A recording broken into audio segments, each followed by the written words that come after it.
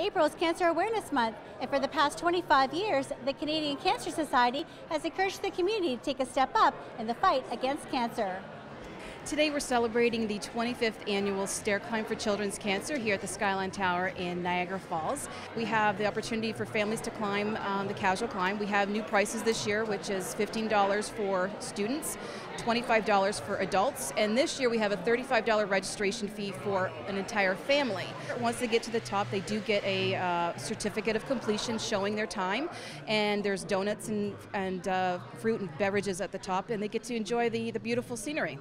You have the casual climbers, the families that come to support this event, but you also have the competitive climbers who come from other areas of North America to be here today. Tell me about that. We introduced the racing stairwell a few years ago. We just thought that it would be a unique opportunity for those people that wanted to test themselves. A number of years ago, we had Gord Singleton kind of create a record, getting to the top at 3 minutes 24 seconds, and it's kind of been that long-standing time for the last 15 or plus years. And it wasn't until last year when Troy Alston from Jacksonville, Florida, decided to pop in and give it a go, and he actually beat the time at 3 minutes 21 seconds, and he's here again today to try and beat that record. Troy, you came back to the Skylon Tower for your second year. How did it go today? I honestly feel like today was a little bit tougher than last year. The stairwell felt like they got even steeper, but I was fortunate to reset my course record to 3:02 this year. How'd you do it? 2 steps at a time, and when the pain got really unbearable, just kept digging, taking 2 steps at a time, and kept going all the way to the finish. So you actually are here on the 25th anniversary, your second time in Canada.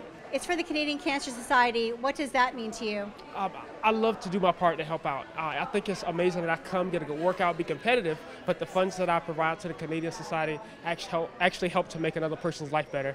And that's what it's all about. Will Smith has a quote, if you're not doing something to make somebody else's life better, then you're wasting your time. So I feel like this is me doing something to help somebody else. Jennifer, why has Pathways come to this event today? Each month, Pathways picks a charity to give back to. So in memory of one of our past teachers, we choose cancer for the month of April every year. So we're really passionate about the Stair Climb. This is our 3rd year doing it. How did you get people involved to come here today? Our families are really great and they're really proactive. They love giving back to the community, and so do our students. We started with an in-school stair climb, and each of our children gave us a toonie. So that fundraised a good portion of our money, and then the rest of our families joined on their own free will. Tim, why have you and your family come to this event today? My family and I have supported the Cancer Society for years, and we do this as a family event together. This should be well, I've been doing it since before my kids were born, and as soon as my kids were old enough that I wouldn't have to carry them, we started bringing them too. So why is the Canadian Cancer Society so important to you? The Canadian Cancer Society helped me after I was diagnosed with testicular cancer. I really didn't know who to go to, and I was lucky enough to go to them, and they helped me. I was able to support other people that have been diagnosed with a similar cancer, and it also gives me an opportunity to give back to the community. Jonathan, is this the first time you've climbed the Skylon Tower in Niagara Falls? It's the first time, yes. And what was it like? It's great for the first 15-20 seconds, and then I looked at my watch at 1:30, and it got really, really tough. Yeah, on the lungs, the whole body. It feels very like someone's putting weights on your body. The money here at Stair Climb for Children's Cancer gets split between pediatric cancer research, which is funded by the Canadian Cancer Society, as well as we fund our Wheels of Hope transportation program right here in Niagara. And it's a service that's vital to Niagara families in terms of getting their family members who are struggling and battling cancer to and from their life-saving treatments.